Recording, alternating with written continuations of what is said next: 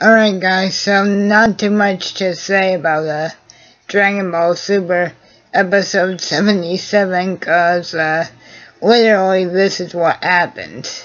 Goku goes into town in his farmer outfit to pick up his cash for donating vegetables to people.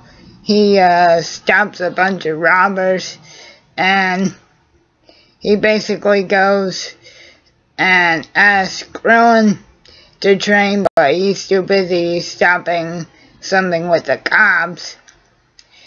And then he goes and asks Vegeta, but Vegeta says he's not going anywhere since Bulma's about to have Boa or Bra, however you want to pronounce it, with or without the dub's translation.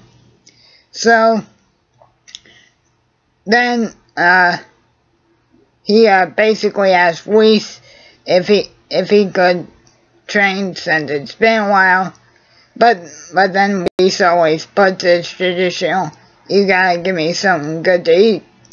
And then Goku brings them this, I'm not even gonna try and say what the subtitle version had it as, but I'll say it looked like a rice cake on a stick. That's how I'll put it.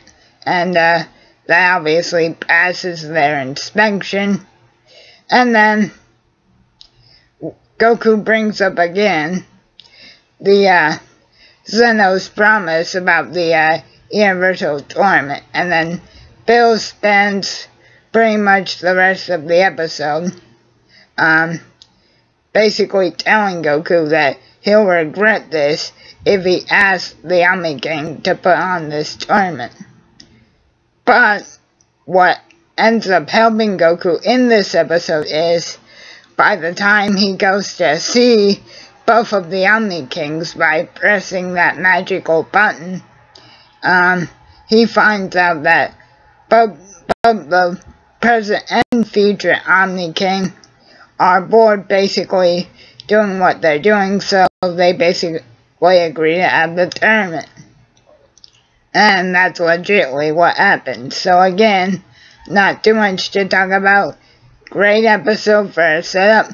I hope you guys enjoyed, and keep on rocking. Yeah.